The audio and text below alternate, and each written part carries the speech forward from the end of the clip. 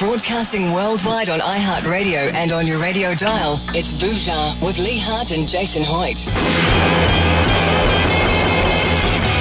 G'day Kiwis, it's Monday the 26th of September 2016, so very nice to have your company. It's Monday afternoon, I'll be totally honest with you, I can't really be asked. I've had a hell of a weekend, the kids were screaming all weekend, I had no money, we had massive cabin fever. I find myself coming into work this afternoon, it's Monday, it's the beginning of the working week. I'm looking at that big hill of the working week, Leigh Hart, and I hear you, mate. you know what I'm saying, mate? But I feel like we can get through this. I think if we just keep talking fast, get some energy going, we'll get back into the show in no time at all, and it'll just be like last week's show. Yeah, I agree, mate. G'day, mate.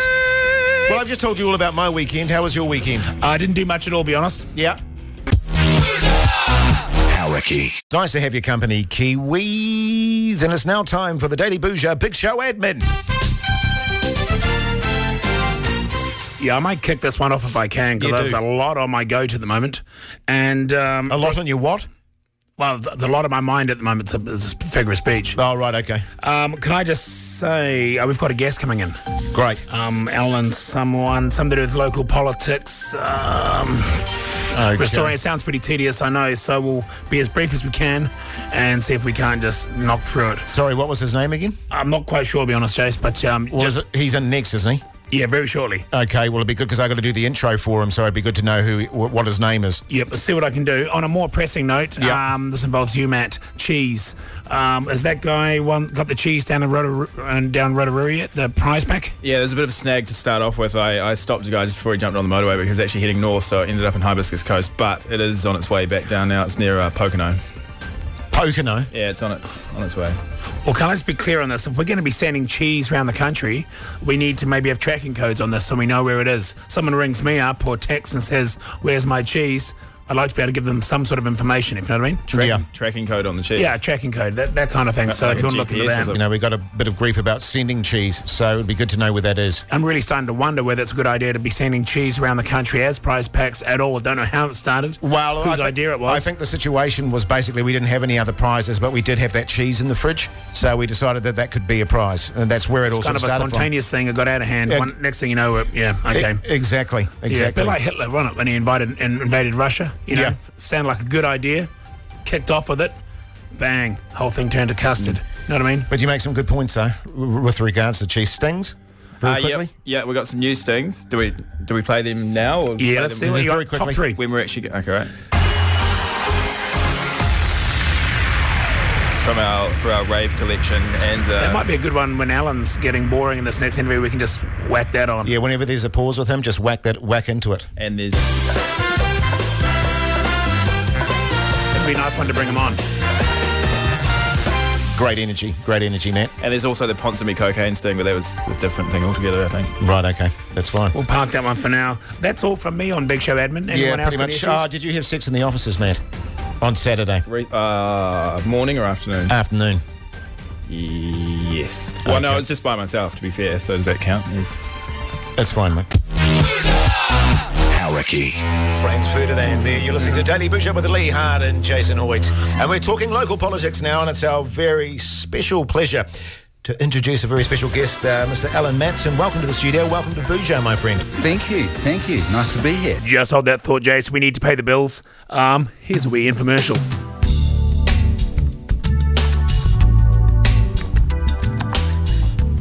Boy, that takes me back.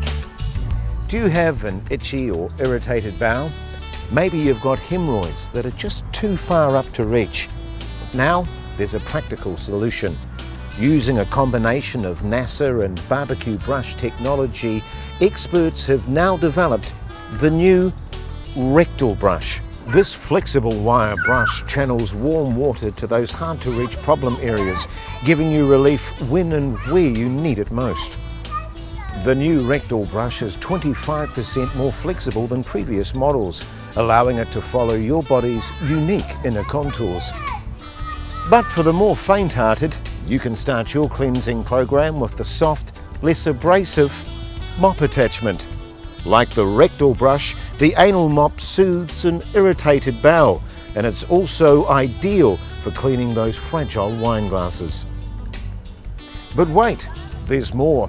Thanks to NASA, the rectal brush now comes with this extendable utility attachment, which also makes it ideal for cleaning block spouting, gutters and downpipes around the home. So, get your life and your freedom back with the new rectal brush.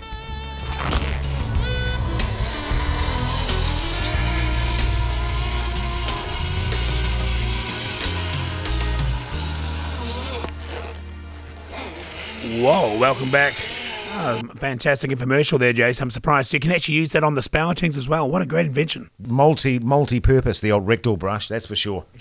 Now, Alan, local body politics. Why should we give a shit?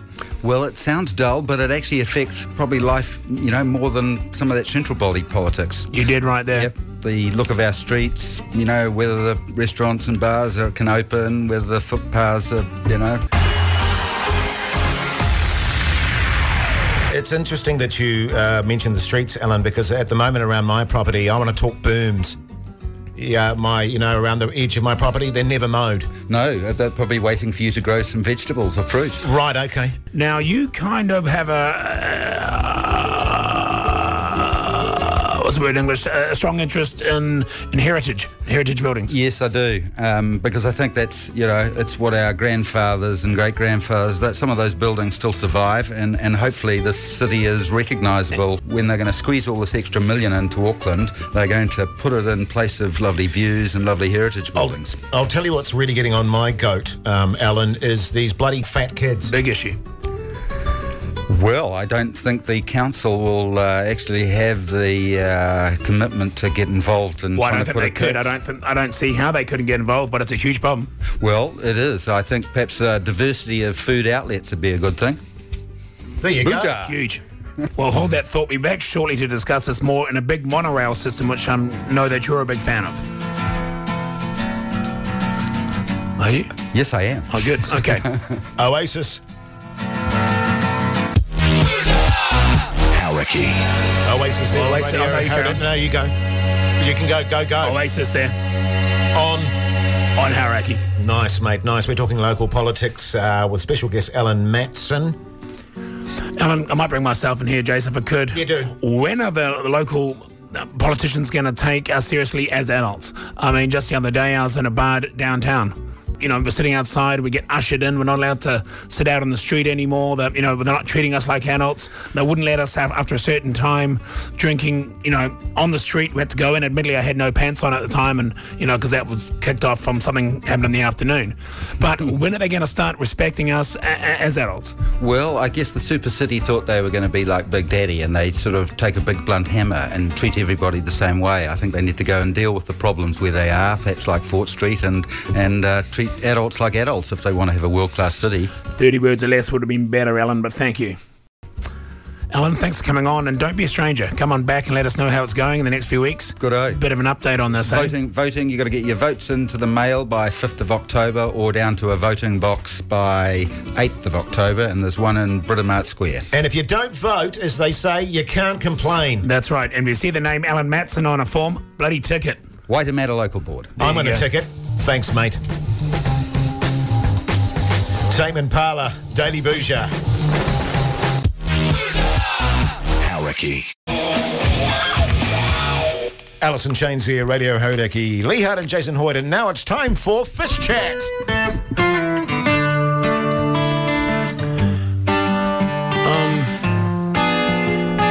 Many fish bite if you've got. How come we're doing Fish Chat today? Isn't that normally a Tuesday thing? Well, didn't you want to do Fish Chat today? I thought you made that call. It's daylight savings thing's really thrown me. Well, it's totally thrown me out. Well, you've started it now. You totally talked over the guy as well.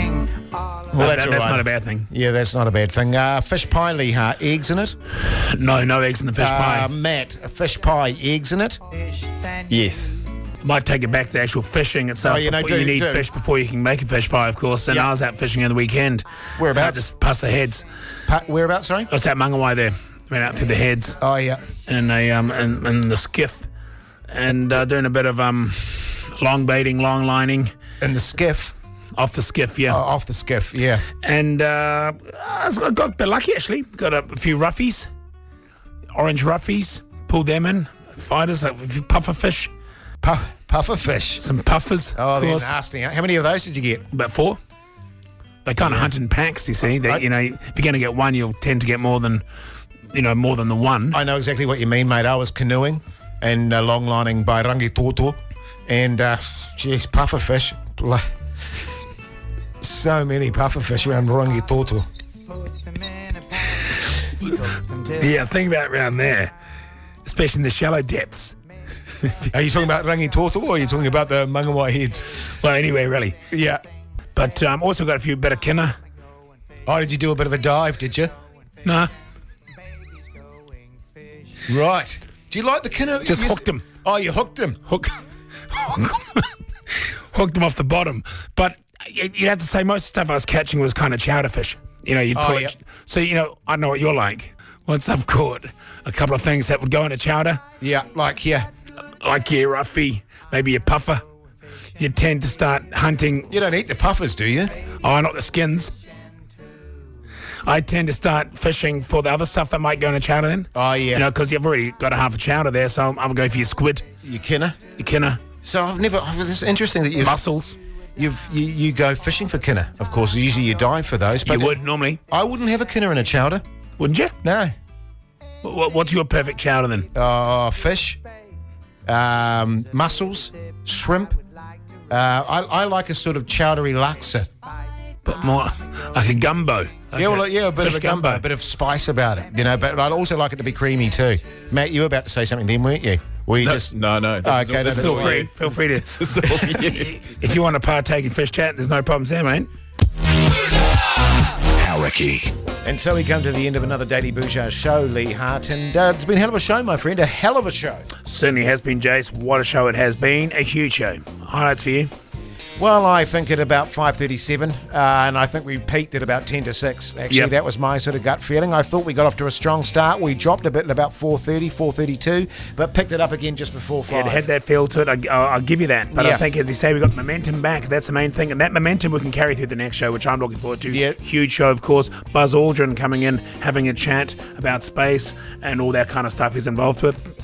Looking forward to it, mate. Hey, it's been great having your company this evening, New Zealand. Take care of each other. In the meantime, it's Bhuja to you. Bhuja, the radio show. Haraki.